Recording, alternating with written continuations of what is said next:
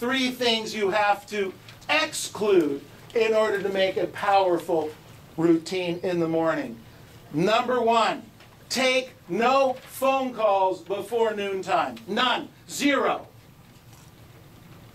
Number 2, don't pick up the voicemail. Do not check your voicemail. Let me share this thought with you. You're out last night. You got a listing appointment. You were very excited.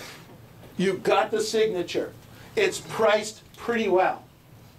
You think, man, this thing's going to sell. We're going to get it sold in about 30 days or so, and you feel really good about it. You walk out of the house. You go home.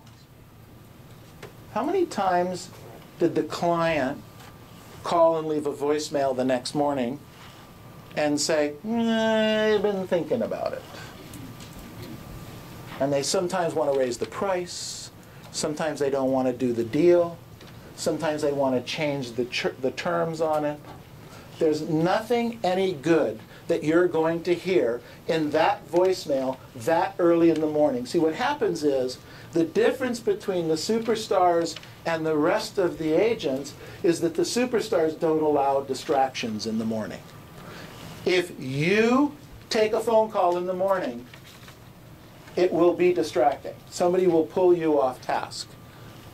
If you check your voicemails in the morning, you will be distracted. Somebody will pull you off task. And then the last thing I wrote down here is don't check your emails. Do not check your emails. 2 places not to check your emails. Don't check your emails in the morning before you get started in your routine. And the second place is, and I don't know where this rule came, what happened here. Real estate agents think checking emails during prospecting is okay. Do you know how distracting it is to get an email? And let's back up a second. Who's got their cell phone on them right now?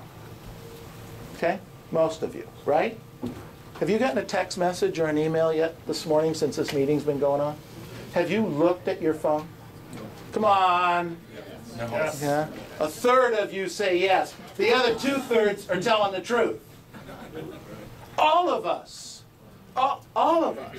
I have to leave when I go to a Mike Ferry seminar.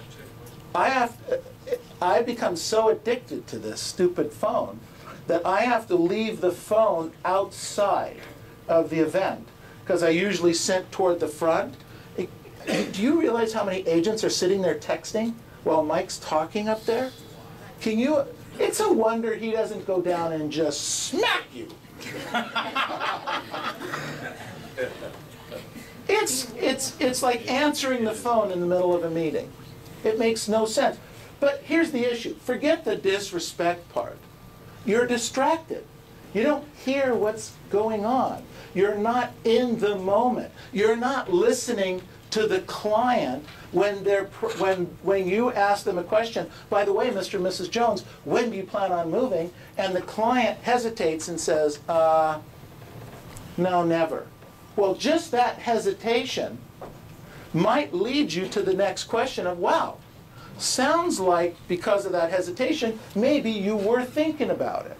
But if you were watching your email or you were thinking about a voicemail, you'd never pick up on that call. Does this make sense? Say yes. Yes. All